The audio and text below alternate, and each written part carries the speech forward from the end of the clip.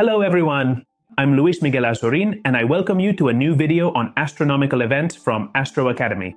In this video, we're going to go over the highlights of the night sky for November 2025. This month brings us a very interesting sky. We have a supermoon, or as we prefer to call it, a full moon at perigee, several planetary conjunctions, meteor showers, and of course, ideal moments for deep sky observation.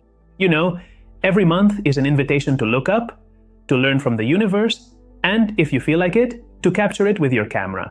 So let's start by reviewing, as always, first of all, the phases of the moon, which mark many of the ideal moments for observation and photography.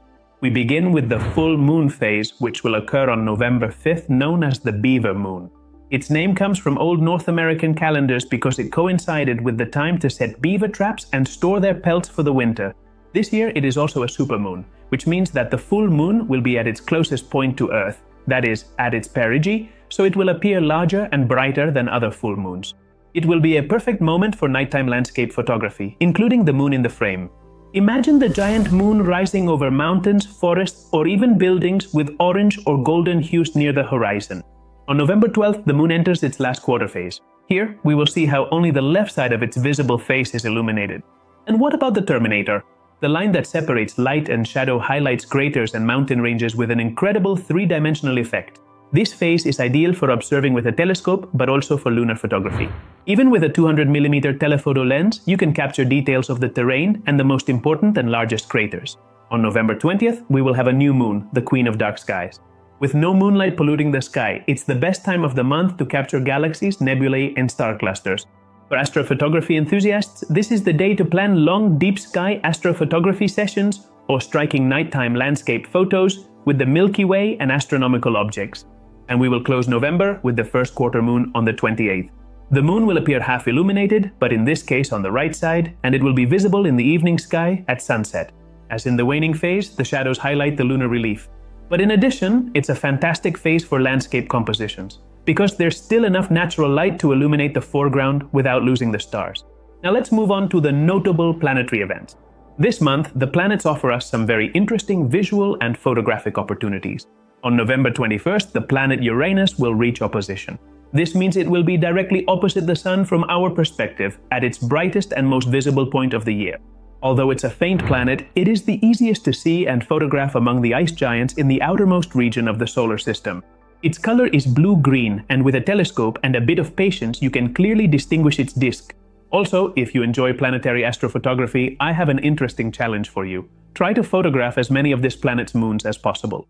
It's amazing how new technologies allow us to capture these incredible images of such distant worlds.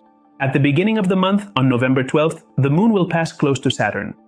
This conjunction will be visible to the naked eye, especially from locations in the western United States or Alaska and the eastern parts of China or Japan.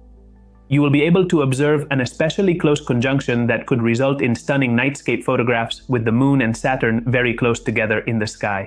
On November 10th, the moon will approach Jupiter in this case, although the closest part of the conjunction will occur very high in the night sky, which won't offer much potential for landscape photography. But it will be an excellent opportunity to capture both objects with a telephoto lens or a telescope. Let's not forget that this month Saturn's rings are almost edge-on, a real challenge for planetary astrophotographers. Get your planetary equipment ready to capture this event, which happens roughly every 15 years. In addition to all these planetary events, throughout November we will continue to have Comet C/2025A6 very well positioned in the evening sky, which is proving to be quite a spectacle and is even visible to the naked eye. And finally, November will be one of the best months to observe and photograph 3I/Atlas, that object everyone has been talking about. After its perihelion, its closest approach to the Sun, on October 29th, this fascinating object is now on an escape trajectory, leaving our solar system forever. Although the closest approach to Earth will not occur until December 19th, 3I Atlas will start to appear higher and higher in the morning sky, making it easier to observe and photograph.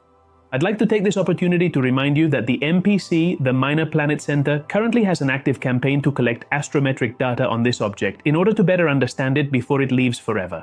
Now let's move on to the most notable astronomical events. In addition to the moon and planets, November offers us phenomena that make it worth spending the night under the stars.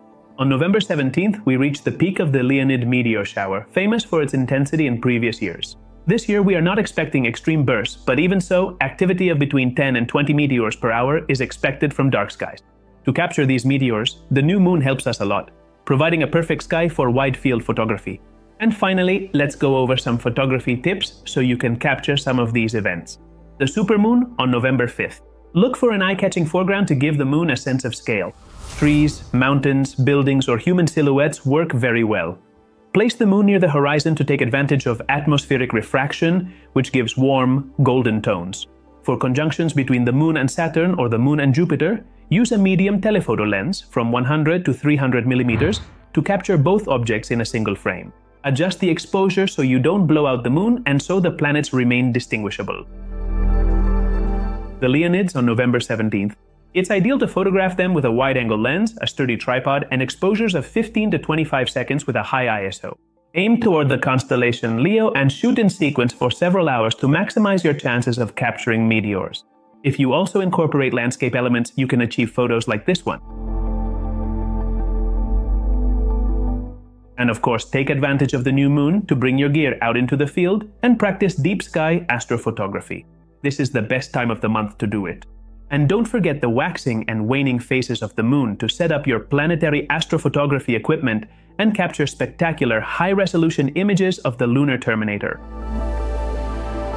If you want to learn more about astrophotography and astrophotographic processing, remember that you have access to the complete courses from Astro Academy and Academia Natural Portraits. And that's it for the astronomical events of November 2025. A month with a supermoon, planetary conjunctions, meteor showers, and dark skies perfect for astrophotography. See you again in the next Astro Academy video. And until then, clear skies.